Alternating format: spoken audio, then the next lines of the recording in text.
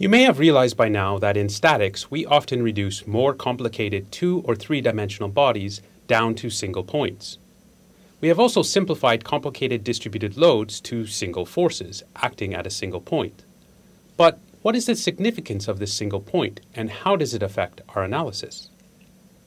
In other words, how do we take a body we want to analyze, whether it is an aircraft or an engineering potato, and reduce it to a single point? You might have some qualitative idea of where it should be, but we want to come up with a robust and quantitative method to locate that point. So let's start by thinking about this intuitively. Intuitively, we understand that the point should somehow be an average position of the body. The problem is, not all averages are created equally. You may have already encountered this reality in your first quarter of this academic year. In high school, you were likely well above average and near the top of your class. That is one of the factors that enabled you to be successful in being accepted into the competitive aerospace engineering program here at TUDelft. But amongst your peers here, you might be simply average or even below average. That doesn't mean that you are suddenly less smart or capable, just that a new basis for defining what is average has been applied. What is average is dependent on the basis for that averaging. In engineering problems, we tend to use 3 different bases for defining the average position of a body. The average geometrical position, based on length, area, or volume. We call this average position the centroid. We can also define the average position based upon mass, which we call the center of mass. Finally, we can define the average position based upon weight, which we call the center of gravity. Let's start by looking at the average geometrical position, or the centroid, something you are already familiar with and have likely calculated many times before during your time in high school. Take for instance this L-shaped area with the bottom left corner of the area located at the origin of our coordinate frame. If we wanted to calculate the average geometrical position of this area, we could break it up into smaller shapes that we know the location of the center for, like squares and rectangles. We can then determine the centroid of the overall shape by performing a weighted average of the known centroids of these smaller shapes.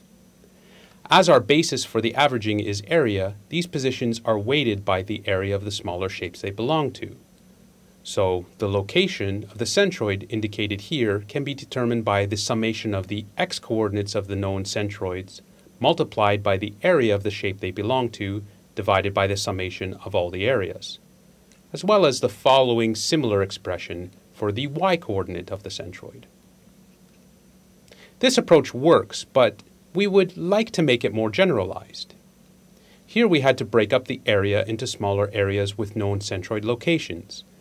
But what if the area was something a little more organic looking? It is not really straightforward to fill this more complicated shape with squares and rectangles of a finite size. We may be able to get close and get an approximate value for the location of the centroid, but it will not be accurate. So how can we make this more accurate? Well, we can make the squares and rectangles smaller and add more of them. This would get us closer, but there are still gaps in the area, so to really make it general, we need to make our squares infinitely small. Here we see our shape with one infinitely small area dA on it. We can thus replace our summation equations with integral equations representing the infinite sum of the area dA multiplied by the location of the centroid of the area, which is the same as the location of the area as it is infinitely small. Please note that the subscript a next to the integral indicates that this integral needs to be performed over the entire domain of the area A of our shape. We will come back to this in a minute. The numerator of these equations is often referred to as the first moment of area. Why? Well, I guess someone looked at the equation and thought if the moment of a force is force times a distance, then an area times a distance is a moment of an area. But that is just a bit of nomenclature that will crop up later in this course, and in other courses during your studies. What does an integral over domain A actually mean? Well, it actually means that the integral shown is not a single integral. If we zoom in on our area, we can see that area element dA has a infinitesimal width of dx and an infinitesimal height of dy. So dA is equal to dx times dy. If we insert this result into our double integral equation, then we see that we have to integrate over both the domains of x and y. So these equations are actually double integral equations. I've replaced the denominator of these two equations by a because the integral of the area element dA over the entire domain is in fact just the area of that domain. That is how we would generalize the location of the centroid of an area, but sometimes we also deal with volumes. So how would this look in case of a volume? The centroid of a volume is still the average geometrical position of all the points within the shape itself. A volume is in 3 dimensions, however, so it will get 3 coordinates for the centroid, which can be obtained by integrating the position of an infinitesimal volume element times the volume of that element over the domain of the total volume of the body. This is then divided by the total volume of the body itself. As with area, this integral is not a single integral, but in this case it would be a triple integral, as the volume dV would be equal to dx times dy times dz. So we are done then, right?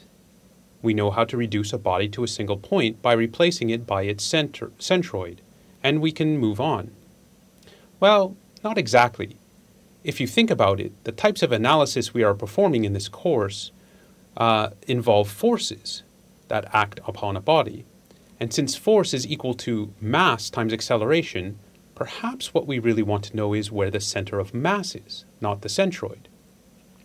The center of mass is the average point in the body in terms of its mass. So the weighting variable for our averaging changes from volume to mass, where mass is simply the density times volume.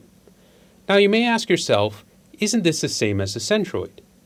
And it is under very specific conditions, when the body has a uniform density. However, that is generally not the case. Take a rocket as an example. The density of a rocket is very different in different areas due to the use of various materials.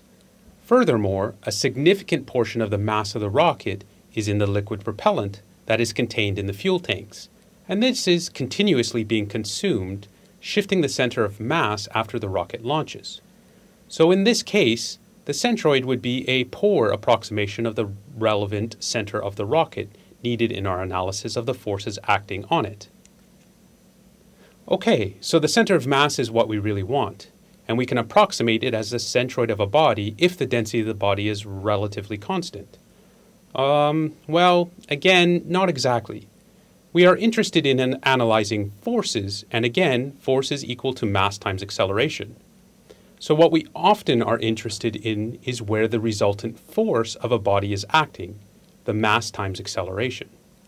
We call this point the center of gravity, and it is the point at which all of the weight of a body can be considered to act. So the weighting factor for our averaging changes from mass to weight, where the weight is simply mass times gravitational acceleration. But isn't acceleration due to gravity just 9.81 meters per second squared? Well, if you were only studying mechanical or civil engineering, you could get away with this. But you decided to be an aerospace engineer, and in astronomical sense, we have to worry about varying gravitational acceleration fields. The classic example for this is a space elevator, a structure that would extend all the way from the surface of the Earth up to geosynchronous orbit. Here we need to recognize that the acceleration due to gravity, which we can extract from Newton's law of universal gravitation, is inversely proportional to the distance squared from the center of the mass of the Earth. In this equation, g is the gravitational constant and m Earth is the mass of the Earth. The average radius of the Earth is about 6,378 kilometers, while the radius of geosynchronous orbit is about 42,000 kilometers. This means that our acceleration due to gravity is our familiar 9.81 meters per second squared at the surface of the Earth, but drops all the way down to 0.31 meters per second squared in geosynchronous orbit. If we simplify this problem and neglect the mass of the cable and only look at the mass of the counterweight that is fixed in orbit, m1, and the mass of the elevator car, m2, that travels up and down the cable, we can see as that car moves up and down the cable, its weight is changing drastically through the gravitational field. So there will be a big difference between the overall center of mass of the system and the center of gravity based upon that varying gravitational field.